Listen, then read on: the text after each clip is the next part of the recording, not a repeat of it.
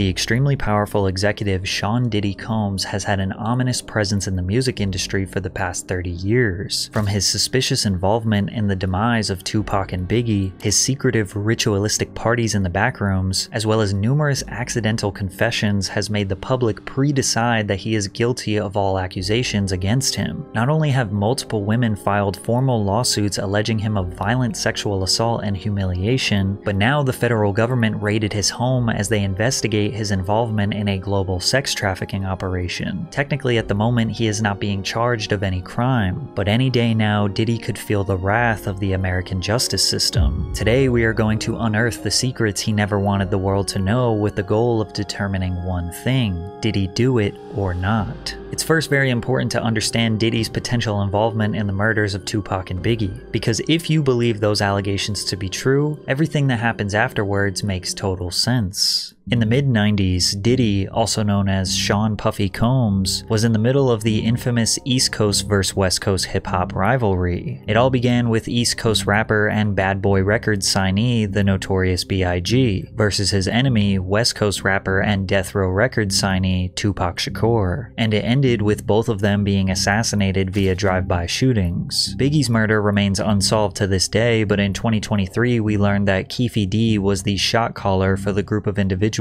that killed Tupac. Although we do not know the specific details as to why these two rap legends were killed, through all the theories, key information, and first-hand recollections from friends and witnesses of both murders indicate that Sean Combs had involvement in both murders. Biggie and Tupac were friendly and actually respected each other at first. Tupac had begun rapping in 1991 and within 2 years already had earned a platinum album. Biggie was a crack dealer who recorded freestyles for fun, until someone sent his tapes to Puffy, who signed him to Bad Boy Records for $25,000. Puffy was also able to use his status in the music industry to connect Big and Pac. Pac became a mentor to Biggie. He once even asked him to be his manager. I was there, nigga. I trained the nigga. He used to be under me like my lieutenant. The nigga, I used to come to New York.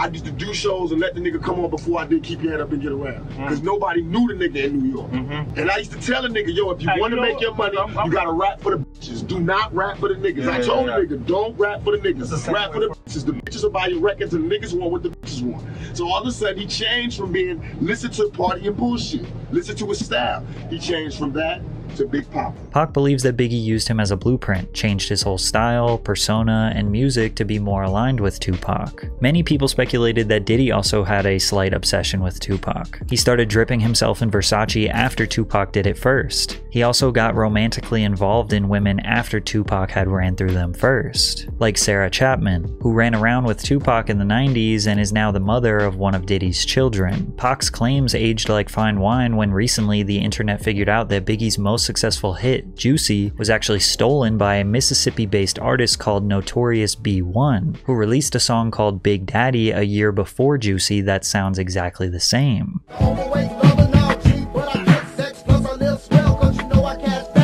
Is it a coincidence that Notorious B.I.G. and Notorious B.I.G. are very similar, and this song is called Big Daddy, and Biggie started going by Big Papa? But many people believe this was the mastermind of Diddy, as he was a music industry expert who knew how to scout talent and assess a hit song before anyone else heard it. They believe Puffy instructed his artist to steal from Notorious B.I.G. and Biggie trusted his boss and mentor. Pac and Big's rivalry began as a music-based competition. Who had more music sales? Who had the better fashion, media representation, and cultural influence. But due to gangster rap creeping into the mainstream and the two being surrounded by legitimate gangsters, tensions escalated to life-threatening conflict. In November 1994, Tupac was on his way to record some music at Quad Studios in New York City. Coincidentally, Biggie was there recording with Junior Mafia, which was a group of 4 friends that Big knew since their childhood. Puffy was there too, since Big was his artist, and anything that Big writes or records is technically owned by the Bad Boy label. Allegedly, a man by the name of Jimmy Henchman, who is now serving life in prison, was planning a robbery on Tupac since Pac owed him some money. Many speculate that Jimmy told Puffy what was about to happen, but Puffy did not try to stop it. When Pac was outside the studio, he looked up and realized rapper Lil Cease, who is best friends with Biggie, was yelling at him from above. He was excited to see him because they were friends. He told him he was going to go downstairs and meet him in the lobby. Pac got to the lobby downstairs when some men attempted to rob him at gunpoint, which quickly led to conflict and Pac being shot 5 times. In the middle of that trial, Shakur was gunned down, shot 5 times in what he claimed was a murder attempt and police called a robbery. As the police did their investigation, you can see Diddy looking around scanning the area with his head down. Keep in mind that after Tupac was shot, he got in the elevator and went upstairs where dozens of Bad Boy affiliates were located. Pac was interviewed by Vibe magazine detailing the night he was shot and the energy of the people around him while he was bleeding out. Because Andre Harrell was there, Puffy was there, Biggie, nobody approached me. I noticed that nobody would look at me. Andre Harrell wouldn't look at me. I had been going to dinner with him the last few days. Puffy was standing back too. I knew Puffy. He knew how much stuff I had done for Biggie before he came out. Based on Tupac's words here, fans in the media believe that he was hinting that Biggie and Puffy might be behind the attack, which bothered Big and Puff since publicly at this point they were still friends. Tupac article had me pissed off, you know what I'm saying? And the rumors that's spreading is on some tip like we set him up, you know what I'm saying? And that's crazy. It's just ridiculous, you know what I'm saying? But I also understand that if you was to get shot 5 times, mine is just completely spinning, you know what I'm saying? You're real confused about your situation. So it'll cause you to say things that you really don't mean. To make things worse, a few months later, Pac was found guilty of sexual assault and would end up serving 9 months in prison. This gave him tons of time to think and reevaluate his life. To add insult to injury, Biggie released his iconic cutthroat track called Who Shot Ya, which felt like an obvious diss towards Tupac. But technically, it was recorded before Pac got shot, but it was marketed and released months after the incident. Regardless, the media developed the narrative that Big and Puffy set up the shooting and now released a diss record bragging about their hit. And Puff's full intentions were to stir up drama, as can be confirmed by the former president of Bad Boy Records. Biggie might not have thought that when he wrote the lyrics that it was going to be used for that, but the way it was marketed by the company and released in the succession of things that were going on that we were dealing with on all the levels that we were dealing, that record did what it was supposed to do.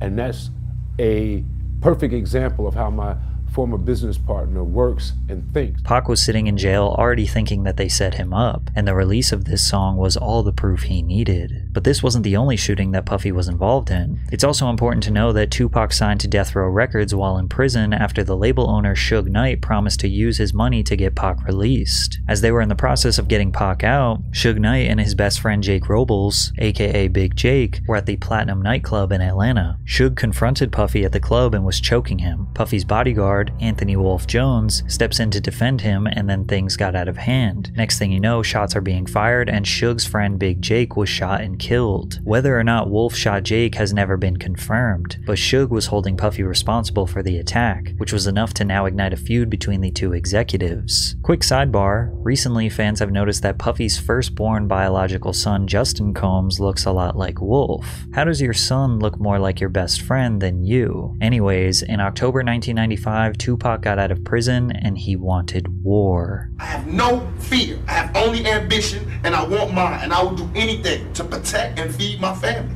And these niggas represent a threat. Pac got out and immediately started taunting and scheming on Bad Boy Records as much as possible. In the days after his release from prison, he jumped into the studio to record his next album, All Eyes on Me, and he talked about the anticipated tracks. 2 of America's Most Wanted with me and Snoop. That's gonna be a humdinger, right? Shorty Wanna Be a Thug. That's gonna be a big one.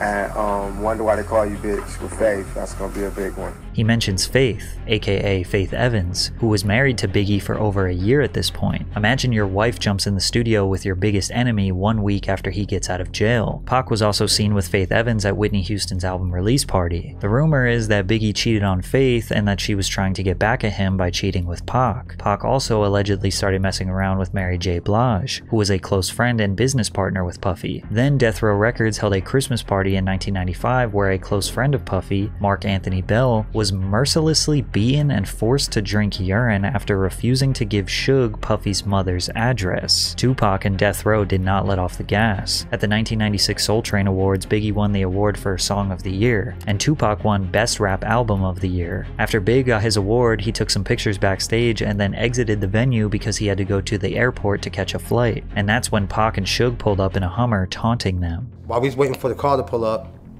Suge and Tupac pulled up in the Hummer, and you know, Tupac was really loud, yelling West Side, you know, cursing, yelling a bunch of stuff, and Suge came from the other side and was like trying to actually walk up to us saying he just want to talk to Big, like, on the talk, but of course everybody got in front. You know, it was a little yelling and arguing for a minute, but police and everybody got in front, kind of stopped everything. Despite Biggie's gangster lyrics, he was really a chill dude who didn't want to beef with Pac. Remember, he looked up to him. He always thought they were friends, but as we are speculating, he seemed to be a pawn in a much bigger operation. He knows you sent somebody to shoot him that first time. Is that true or false? Why? No, it's false. Why would I do that? Okay. Do you think he was just hyping a record, or you have no idea? I don't know what was the problem. You know, I wasn't inside his head at the time. I don't really know what's the reason for him doing what he did. Tupac was a man on fire. A man who he believes was wrongfully convicted of a crime he didn't commit, was constantly being slandered by the media, and now feels was being disrespected by his biggest enemies, on top of being surrounded by real gangsters. He released a music video alongside Snoop Dogg called Two of America's Most Wanted, which featured a skit mocking Biggie and Puff. Pop, please don't kill me. It was Buff's idea. No, man. I'm just a rapper, man. Please don't take me out the game. Interesting that Tupac himself instructed the Biggie actor in the 90s to say it was Puff's idea, as if he knew the truth. Then Pac released one of the most abrasive and iconic diss tracks of all time, Hit 'Em Up. He starts off the song claiming he had sex with Biggie's wife and then directly calls Biggie, Puffy, and Junior Mafia all bitches, along with various other threats. The pressure was on Bad Boy. Pac was not going to stop, and Puffy couldn't take the heat. Biggie's bodyguard, Gene Deal, recalls when Puff reached his tipping point. He said, "I'm a businessman. I'm about making money, but something gotta change. I don't give a f if Pac gotta die, Big gotta die, or Suge Knight go to jail. Something's gotta change." Gene was taken back. He wondered if Puff realized that he just said he didn't care if his own artist died. At the same time, he still wanted to play gangster games. As we all know, these gangster games only lead to two outcomes: death or jail, and Tupac would meet his fate on September 13th, 1996. Pac and the Death Row Squad were attending the Bruce Seldon vs. Mike Tyson boxing match in Las Vegas. Hyped up from the testosterone and the energy of the fight, Pac wanted some action. A Death Row associate pointed out Orlando Anderson to Pac, who was a Southside Crip gang member, a rival to the Piru Blood set that was affiliated with Death Row Records. Pac went up to Orlando and punched him in the face. Then Death Row associates put a beating on the man. Later that night, Suge and Tupac were driving down East Flamingo Road to Club 662, when suddenly a white Cadillac pulled up beside them at a red light and opened fire on Tupac. He was hit 4 times, with the fatal shot piercing his lung. Just last year, Las Vegas police arrested a man called Dwayne Keefe D. Davis, who was a shot caller for the group of individuals that committed this crime, and he orchestrated the plan that was carried out. Ironically, Keefe D. has been confessing his involvement publicly on the internet for years. In 2008, he confessed that his nephew, Orlando Anderson, the man that Tupac punched earlier that night, was the one who actually pulled the trigger. Keefe D has now identified his own nephew as the murderer of Tupac Shakur. Bolstering Keefe D's claim was an informant in 1997 who told investigators that Puffy had hired the Southside Crips to kill both Suge and Tupac, and that the Crip who was jumped at the MGM was in the group that had done the hit. This was exactly the same story that Keefe D told us a decade later. Keefe also stated that Puffy offered them $1 million to kill Suge and Tupac. We wanted $1 million. Yeah, he said, come on downstairs and talk to you. Oh. He tells you seriously, man, I need to get rid of these guys. I mean, he's looking at you in the eyes and he's like scared. Yeah. You tell him we'll do it for $1 million, and he's like, okay, I'll do it for $1 million. Yeah. He agrees. You shake on it or something like that. It's nothing. Who brought up the amount of $1 million? He did. Puffy did? Yeah. Okay. Was it you? No, it wasn't me. I'll shit. $1 million out there. Take it. When Diddy was asked about this confession, this was his response. It was this documentary that claimed, which we know wasn't true. Yeah, check this out. We don't talk about things that are nonsense. We don't even entertain nonsense, my brother. So we're not even going to go there, with all due respect, but I appreciate you as a journalist asking. Thank you. As you can imagine, Death Row was likely seeking retaliation for the murder of Tupac. Everyone at Bad Boy Records knew they were not safe, but they were especially not safe in Southern California. An LA kingpin called Gene Deal, Diddy's bodyguard, and warned him that there was a hit placed on Biggie in LA. This somebody did 26 years in the federal jail as a kingpin, brother. He called me to save Biggs' them life. Tell them niggas not to go nowhere. It's a hit on them. You get this information from a kingpin, brother. Chaz Williams, Despite knowing all this information, in February of 1997, they headed out to Los Angeles to promote Biggie's new album, Life After Death. Puffy also wanted to record some of his album, No Way Out, in LA. Lil Cease, Biggie's best friend, claims that Big wanted to be in LA. If he say go, we going. If he stay, we staying. Big wanted to stay. I always tell people that, yo, why everybody always go, why y'all was there so long, or why you didn't tell him to go home? He's the boss. We're here because of him. And if he feel like it's no threat and he wants to be here, it's our job to stand down with him. Biggie was not taunting the West Coast. He genuinely loved being in LA. He received a lot of love from fans, promoters, radio DJs, despite being surrounded by his enemies. Instead of claiming to be the victor of his beef with Tupac, Biggie wanted to use his life to inspire change and squash the East Coast versus West Coast beef. The truth is, over the years, Puffy and Biggie had made so many enemies that they didn't really know who was after them, but they overstayed their welcome in the City of Angels, and Big's demise came on March 9th, 1997. After presenting an award at the 1997 Soul Train Awards, the Bad Boy crew attended the after-party hosted by Vibe magazine at the Peterson Automotive Museum. Biggie left the party riding in the front passenger seat of a Chevrolet Suburban SUV with Puffy and other entourage members driving directly in front of them. As they stopped at the first red light, a dark-colored Chevrolet Impala pulled up alongside Biggie's SUV. An unknown assailant inside the Impala rolled down the window and fired multiple shots at Biggie's vehicle. Biggie was hit numerous times by gunfire, sustaining 4 gunshot wounds. One of the bullets struck him in the chest, causing severe internal injuries. He was immediately rushed to the Cedars-Sinai Medical Center, but pronounced dead at the hospital that night. So what happened? Well, Puffy's business partner said that they had used up all their budget on security, so they couldn't hire extra security for this evening. Keefe D was also at this party and offered protection. Puff told him to stand down. Puff decided to ride in the separate car located in front of Biggie's. Then he gave his security guard, Gene Deal, very strange instructions rather than maximizing Big's protection. I tried to ride on the side of the car. Puff said,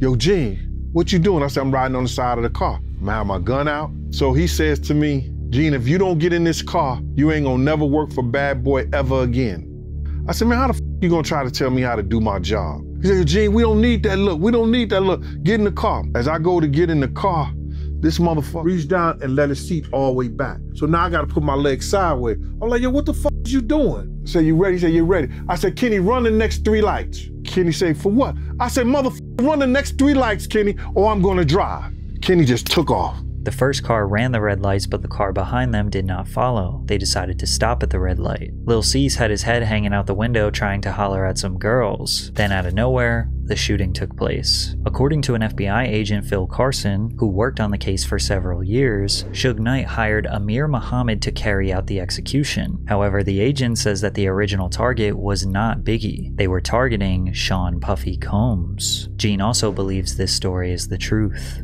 I believe it was meant for Puff.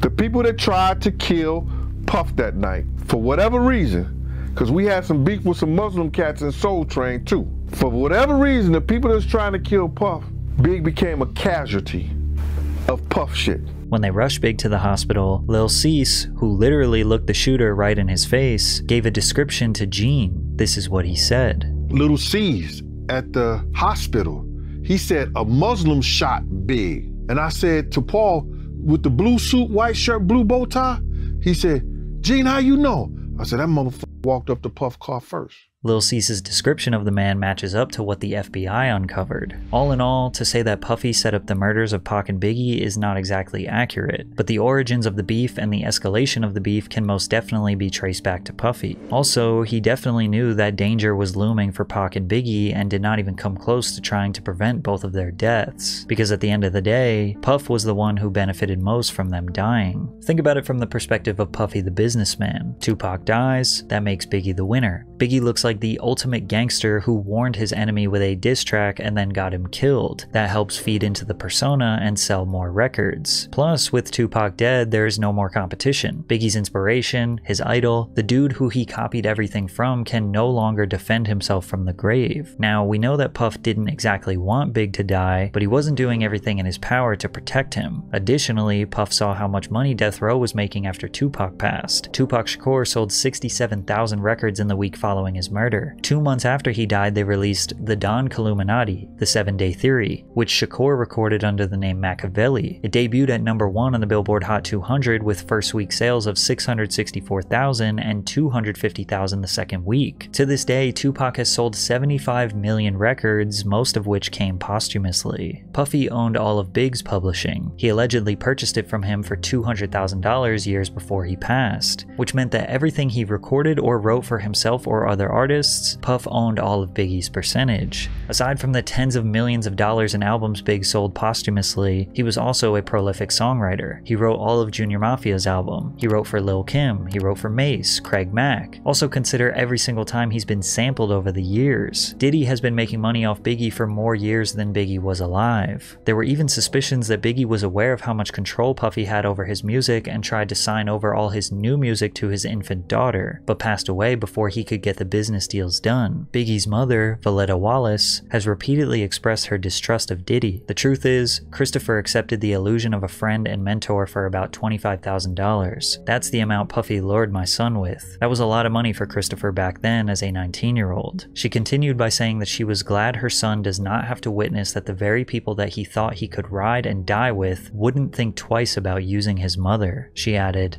"I am glad that he is not here to see how they have used his image and his name." Diddy was filthy rich, extremely powerful, and evidently unpredictable. Imagine how easy it was to leverage his power in the music industry and his personal life. If you said no to him, in theory, he could blackball you, extort you, or maybe something more permanent. So consider that when we begin analyzing his history of suspicious behavior. I got my MTV out. Savage! I'm a savage! Oh! I'm a savage! Whatever I want, I'm going to get!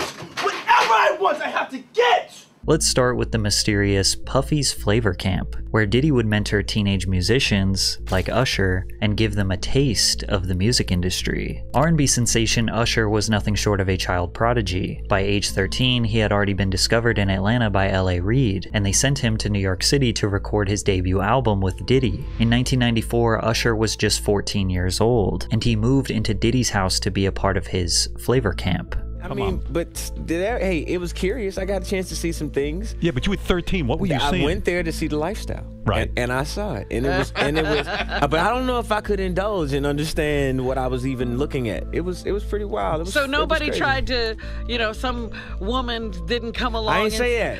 Okay. I didn't say that. What I did say is that there were very curious things taking place. And I didn't necessarily understand it. Usher has been very reluctant to discuss what happened when he lived with Diddy. In a 2004 article with Rolling Stone, he said, "Puff introduced me to a totally different set of shit. Sex, specifically. Sex is so hot in the industry, man. While he was in New York, he lived at Puffy's house in Scarsdale. There was always girls around. You'd open a door and see somebody doing it, or several people in a room having an orgy. You never knew what was going to happen." Some people look at this as nothing short of grooming a young boy. One time, Diddy himself detailed what living with Usher was like. Back in the days when he was like 10 and I was a little bit older, his older brother, we used to fight over the Frosted Flakes. You know what I'm saying? Before pause was invented. You know what I'm saying? But it's my brother for real. We used to actually wrestle off of the Frosted Flakes because he used to always get up earlier than me. Now he's one of the richest stars in the world. And what the f did Puff just say? Even though Kevin Hart was just joking, he really was the only one that seemed to question what Diddy was talking about. But Usher looks kind of uncomfortable. And you'll notice a theme where Diddy is very comfortable touching other people, embracing them, calling them pet names, and almost always the other person's body language screams they do not like it. Man, you doing it, man. You deserve it, daddy. You putting in that work. But Usher is not the only artist in the industry who may have been a victim of Puffy's Flavor Camp. Justin Bieber was also mentored by Diddy early on in his career. Bieber, just after his 15th birthday, spent 48 hours with Diddy. Diddy gifted him a Lamborghini Gallardo and let the world know why him and the teenager were hanging out. Where we hanging out and what we doing, we can't really disclose, but it's definitely a 15-year-old's dream. I don't have legal guardianship of him, but for the next 48 hours, he's with me. So, and we gonna go full crazy. Combs seems to be acting strange, but Justin seems alright. At the time, he was still a young star, glamorized by the industry. 1 year later, his demeanor towards Diddy was much different. What's up, man? You good? I'm good. How are you? Hey, young brother, everything's good? Everything's Selling great. out arenas and everything? Starting to act different, huh? No, you ain't been calling me and hanging out the way we used to hang out. Well, I mean, you try to get in contact with me, through all my, partners and whatnot. But you never really got my number, so. Now, Combs is renowned for hosting lavish and star-studded parties that have become legendary in the entertainment industry. Diddy parties are famous for attracting A-list celebrities across all industries. I had the craziest mix, Combs told Oprah. Some of my boys from Harlem, Leonardo DiCaprio after he just finished Titanic, I had socialites there and relatives from down south. Diddy parties are typically hosted at luxury venues or his own private residences. The media were quick to anoint him the modern-day Gatsby, a title he embraced with open arms. "Have I read The Great Gatsby?" he said to a reporter in 2001. "I am the Great Gatsby." However, many people forget that one of Diddy's first parties ever resulted in the deaths of 9 attendees. In 1991, 22-year-old Sean Combs was the promoter of the Heavy D's and Puff Daddy celebrity charity basketball game at City College's Nat Holman Gymnasium, the infamous Puffy Party where a stampede occurred taking the lives of 9 people. Some of the hottest rappers in the game were set to attend: Boyz II Men, Phife Dawg, Big Daddy Kane, Jodeci, even LL Cool J and Mike Tyson showed up. The crazy part is that fans could see all of their favorite stars for just $12. The first problem occurred with the tickets. Keep in mind, this is in '91, so people had to go to physical locations like the Apollo Theater box office to buy tickets. Tickets were also sold at local shops like Boss Emporium, and even free tickets were given out on the radio by Funkmaster Flex. The facility could only hold 2,730 people, but they had no idea how many tickets they sold, as no proper system was set in place to keep track. Despite this, Gene Deal recalls Puffy requesting to cut security presence in half. This particular day, Puff calls me the day before we supposed to do the party and say, "Yo, Gene, I don't need y'all to do the security outside. I got the FOIs to do it." So I said, "Man, I just told 18 guys." He said, "I just need 8, I just need 8. To clarify, the FOIs are Fruit of Islam members. One witness to the event said, "You cannot have an event like this in Harlem without those Muslims," said Oscar Davis, 32, of the Bronx. "Forget the police, they can't do nothing. The people in Harlem respect the Muslims." It was blatantly obvious that more people were outside than could actually fit in the gym. Despite the overcrowding, tickets were still being sold at the door, said Mario Salvaggi, a city police patrol chief. Fans entered through 2 side exits and funneled down the stairs, through the doors into the gymnasium. But once LL Cool J and Mike Tyson showed up, all hell broke loose. Mobs of people started swarming from outside to rush inside, pushing people forward towards the glass doors. The glass doors eventually were shut and needed to be pulled towards the crowd to be opened. Guards tried to instruct people to fall back, but they wouldn't listen. The pressure became so great that the glass doors shattered and people fell through them. Outsiders began stampeding and stomping over bodies to get inside the facility, but the problem just got worse as they needed to go down the stairs into the gym. The doors at the bottom of the stairs also needed to be pulled open towards the crowd, not pushed into the gym. So hundreds of people were squeezed up against these doors in this tiny stairwell with no way to escape. Also notice that these doors don't have any windows. So inside of the gym, people were having a great time. From the outside, you can hear them partying, playing music, and rappers shouting over the microphone. They didn't even know that just on the other side of those doors were people fighting for their lives. Eventually, they got the doors open. As much as 6 people were stacked on top of each other and began spilling onto the gym floor, finally relieving the pressure. People began trying to perform CPR on the ground. Someone announced over the microphone that 3 people died right there. This caused chaos, and the people inside the gym began trying to leave, stampeding back through the exact same stairwell where people were trapped in the first place. Police identified 5 men and 3 women dead at the scene, and 29 people were injured. A 9th victim died in the hospital days later. All of them died from asphyxiation. 8 families of the deceased settled wrongful death lawsuits against Mr. Combs in early 1998. Mr. Combs ended up paying around $600,000 of a total $3 million or so. Now, clearly, this wasn't all Diddy's fault. Legally, the courts claimed the city 50% responsible and the promoters 50% responsible. Regardless, death and dark energy seemed to lure around Diddy since his earliest days. From there, he kind of stopped throwing parties for the public and started to keep them private. However, over the years, disturbing rumors have spread regarding what happens during Diddy's parties, ranging from group sex rituals to casting couches where newcomers would secure their future in various industries. The biggest rumor is that aspiring male talent would need to pleasure other powerful men to advance their careers, and apparently it's an open secret in the music industry, which is why Shannon Sharpe erupted in laughter when Cat Williams said, "Cause P. Diddy be wanting the body. And you gotta tell him no. You got to tell him no. I did. I did." Now, Diddy has 6 biological children with 3 different women. He has had multiple high-profile relationships with the likes of Jennifer Lopez, Naomi Campbell, and Cassie. But you will notice that most of the party stories that circulate involve him being surrounded by men. Josh Ostrovsky, who goes by The Fat Jewish on social media, detailed his strange experience at a Diddy party. I'm on ecstasy and I'm trying to find the bathroom and I can't find the bathroom and I get lost. So I open a door and in that room there are a bunch of men laying about and, you know, kind of like very like kind of leaning on each other. Not like if you were spooning but facing each other and like leaning up on your elbow and talking. Like it would almost be the prelude to an orgy. Yes. Oh, absolutely. Okay. Oh my God. Oh my God. It was so prelude to an orgy. And who is lounging in my direct eye line? Puff Daddy and Felix the House Cat, famed house music producer. Yeah, no, I know who that is. Basically spooning each other. And they're drinking a glass of Hennessy. And they're like sharing it. They're like passing it back and forth. And everyone's talking. And everyone's just like talking. Yeah. And then as soon as I see them, I'm like... All men though. There's not one woman in this room. All men. And they're all 100% on ecstasy. Shortly after Josh and Diddy locked eyes, he was kicked out. Josh, who is a gay man, immediately felt like he was in a room full of other gay men. But there was no real accusation nor damning evidence here. It could have just been a group of guys chillin'. So let's take a listen to rapper Exhibit recounting his experience partying with Diddy. Florida, we got invited to a Puffy party, the New Year's Eve party. He invited us to the house because he wanted to go to the club after. Puffy calls me outside. He's like, "Hey man, that girl you know about?" He's like, "You know, that's the devil, man."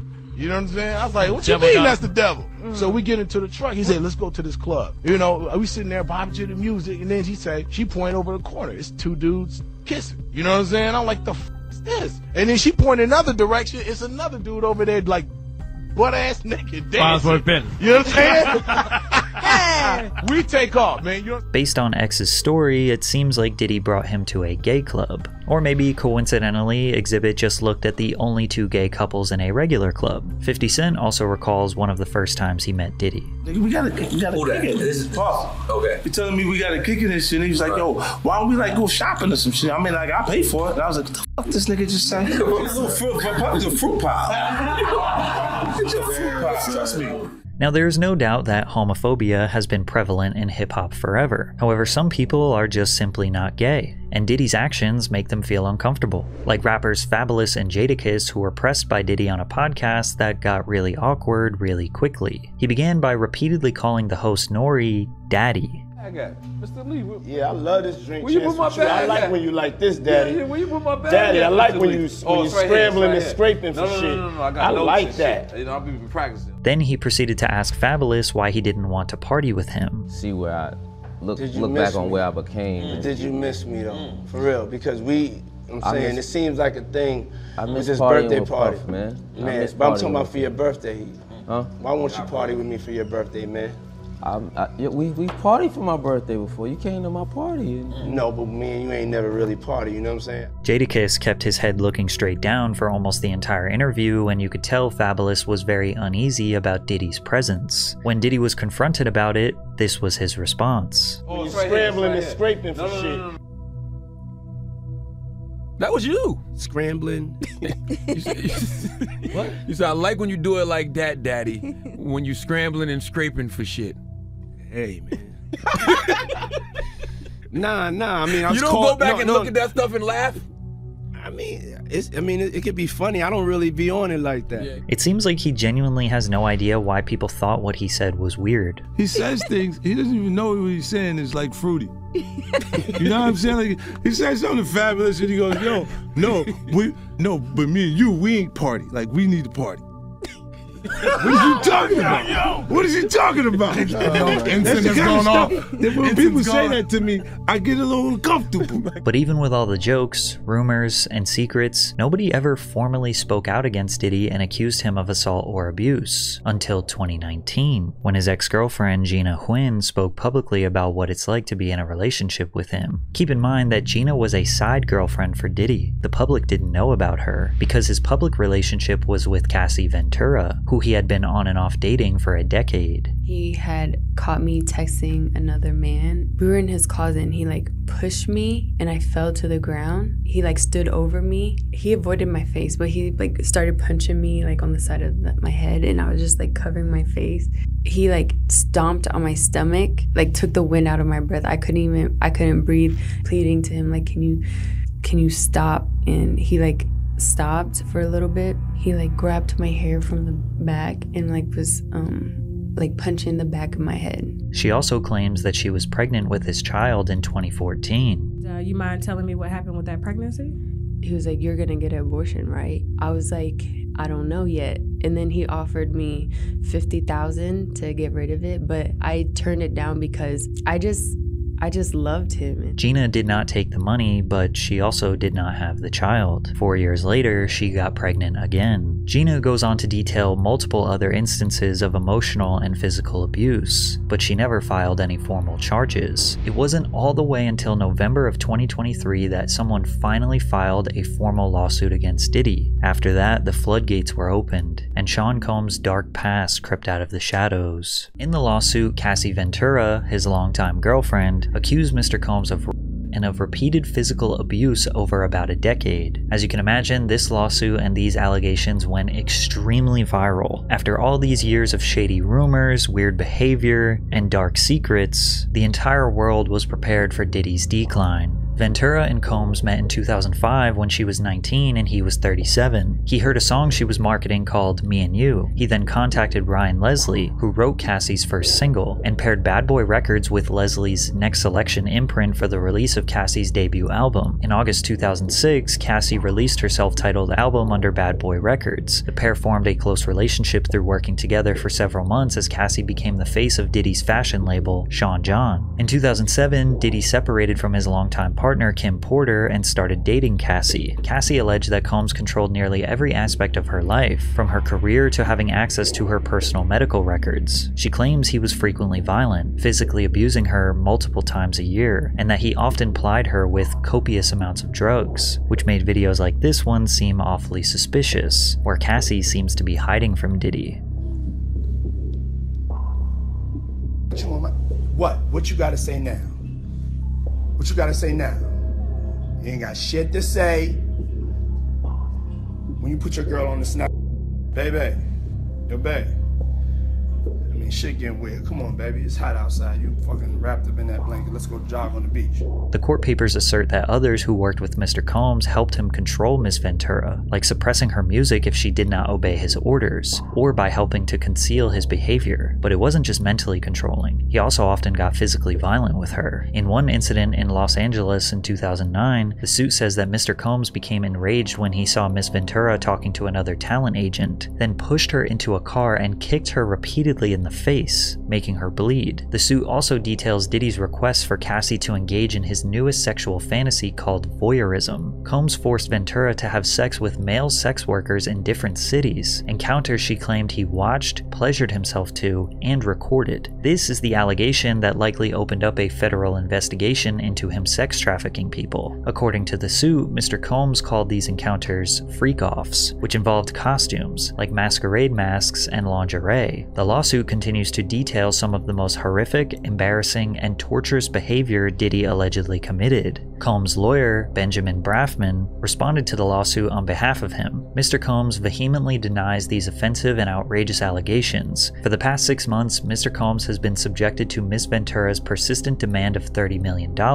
under the threat of writing a damaging book about their relationship. Despite them denying everything, the lawsuit was settled just 24 hours after it was made public. We don't know how much, but due to the severity of the charges, the public assumed that Diddy coughed up tens of millions of dollars to keep her quiet. And while Combs likely believed that he escaped Cassie's lawsuit unscathed, a woman named Liza Gardner filed a lawsuit on November 23rd. Gardner claimed that she and a friend met Combs and singer-songwriter Aaron Hall at an MCA Records event in either 1990 or 1992. They returned to Hall's apartment for an after-party where she was offered more drinks and was coerced into having sex with Combs, who assaulted both her and her friend. In another complaint filed the same day, Joy Dickerson Neal alleged that in 1991, she reluctantly went on a date with Combs, who intentionally drugged and sexually assaulted her after their dinner. Diddy denied the allegations through a spokesperson who claimed that the women's claims were fabricated and accused them of exploiting the Adult Survivors Act. The New York's Adult Survivors Act temporarily eliminated the civil statute of limitations for survivors of sexual assault, which gave them the right to file a lawsuit against the perpetrator regardless of how long ago it occurred. Then another woman came out. Jane Doe alleged that Combs, his longtime lieutenant Harve Pierre, and a third unidentified assailant gang-raped her when she was 17 at Combs' Manhattan recording studio in 2003. Pierre, who previously served as president of Combs Bad Boy Entertainment, had also been sued by a former assistant, who alleges he used his position of authority as plaintiff's boss to groom, exploit, and sexually assault her several times between 2016 and 2017.